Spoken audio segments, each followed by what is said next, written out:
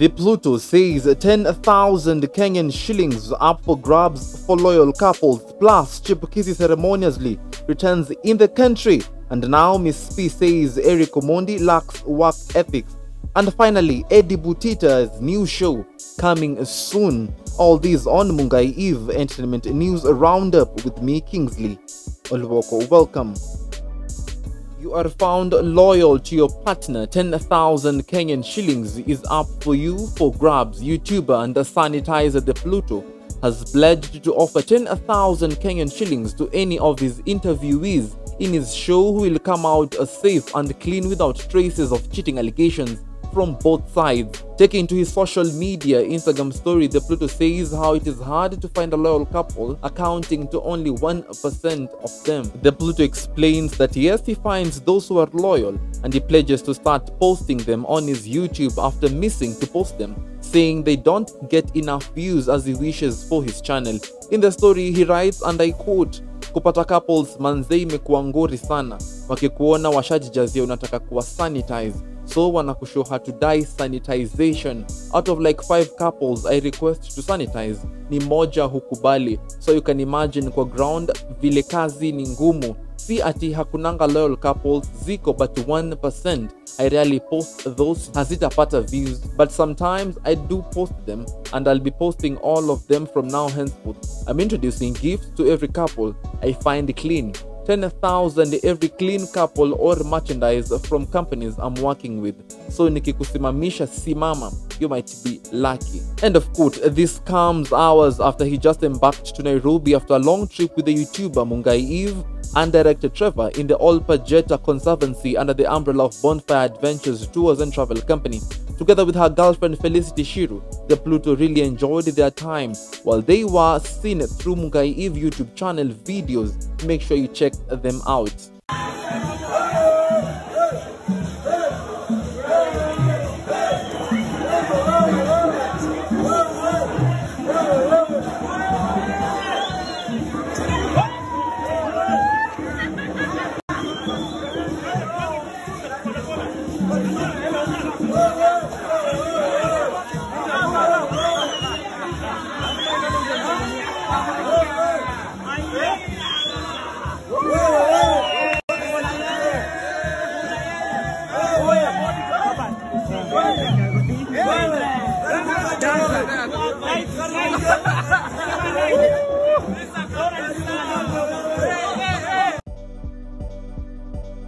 Chippukizy's arrival in the country has stalled operations in the Jomo Kenyatta International Airport. From ululations to selfie chants as he enters into the country, the stand-up comedian is coming from the United States, where he has just finalized his comedy tours. Chippukizy embarks his comedy career tour here in Africa. In a very long gratitude post, the stand-up comedian and deputy chair to Nakada says his time in the United States of America is out, and it was his time to resume to the African soil.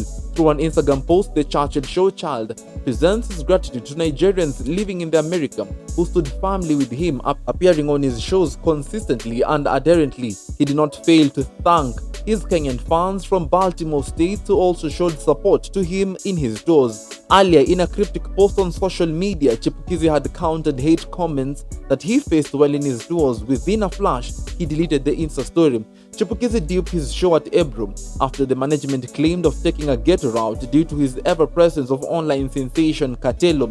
He hit back saying he was nurturing talent and did not see the need of evicting him since he had something inside that can grow. Chippukizy says he will further his dreams to South Africa, Nigeria, Tanzania, among other countries in Africa.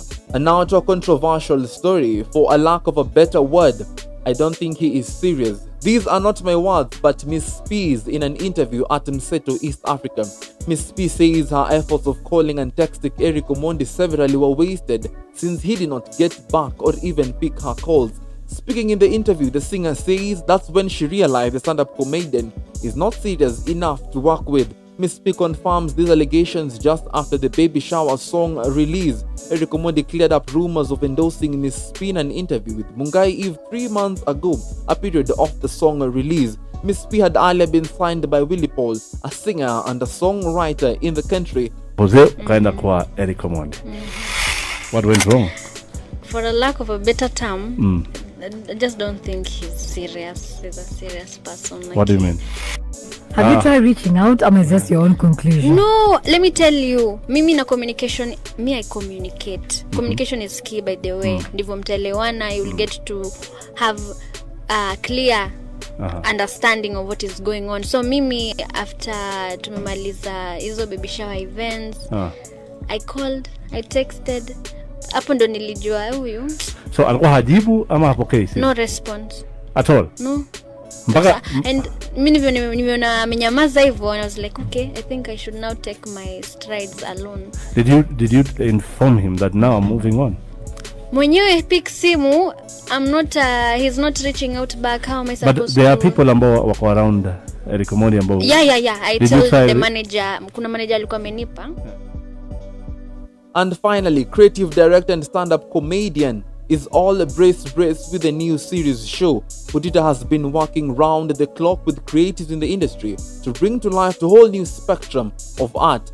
On his latest to release a show titled Patwa, When Love Knocks, Brain Lock, the Netflix creative features the former lead Maria actress Yasmin Said, who played the role as Maria in the television series. The 20 years debut in the TV series brought to life her acting skills, and we can't wait to see what role she will play in Patwa. Eddie Butita seems to get wrapped around with the actor Nick Quach as the lead stranded man in the show. Quach will play as a professional. Nick Quach's input is a massive collaboration for Eddie Butita. Quach is a creative guru under Crony Productions and working with the Nation Media as content developer, among other accolades in the industry. Joy Kinyua and Chantel Siameto cast in the show. Taking to his socials, Eddie Butita rallies his fans on 50% off streams on his previous hit series show My Ex. Nana leo umekuja na ndugu yako mdogo? Si ndugu yake, ni bwanake, husband. Bwanake? Kwani kunaendelea cha madam, sikatazi kujibu na ulikuwa single. Sasa ikienda kwa embassy zitaribu maneno. Sijabadilisha, ni vile hatukuwa tumeamua. Sasa hii tumeamua. Nampenda na roho yangu yote. Sio tunaamua sasa hivi polepole. We can't wait to see what the comedian has in store in his new show titled Patwa. To access these and more updates, make sure you log on to www.evemungai.com for the latest. Make sure you give this video a thumbs up and don't forget to subscribe and click on the notification bell. My name is Kingsley Luvoko for Mungai Eve Entertainment News.